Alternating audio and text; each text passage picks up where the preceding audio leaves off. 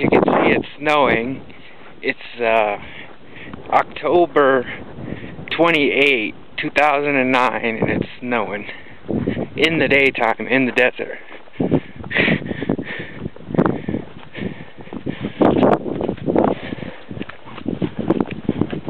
Past the garbage pile. Past the wood pile. Past more wood pile.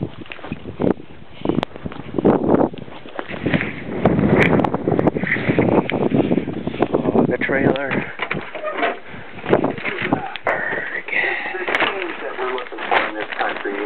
It's really hard to get the change unless it goes along with the hand of justice, and we have not gotten that.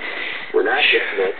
And when you see people like my shirt is covered in snow. The destruction of the infrastructure of this country and the grandfather of treason over 8 years. The kitchen. We've changed. Something against the president. My bedroom. A continuous act of treason. Crazy table. We're not dealing with it. The hall. I totally agree. I can't believe that the Obama administration Mark's bedroom. Been so soft on those that were so ruthless. Stove. And this is one of the reasons why I'm leading tonight. Kitty. Commentary on Kitty. Margie. Kitty. 5 times since 2001. And look, how much detail do we have to have?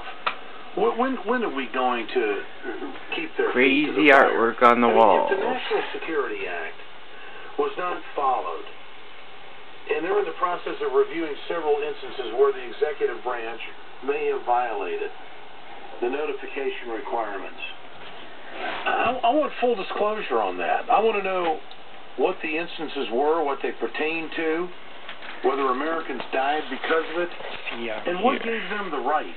Knock off all this garbage about, well, we did it to keep America saved. It's about time for the Obama administration to do more than what they're doing. And I don't know what Eric Holder needs. Tell us what the standard is. What is the smoking gun? I think progressives want to know.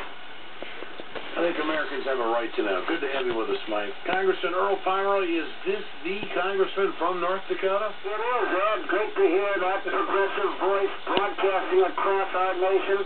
Good to have you with us, Earl. How you been? I'm fine, Ed. Goodbye. I hope you're well. Good.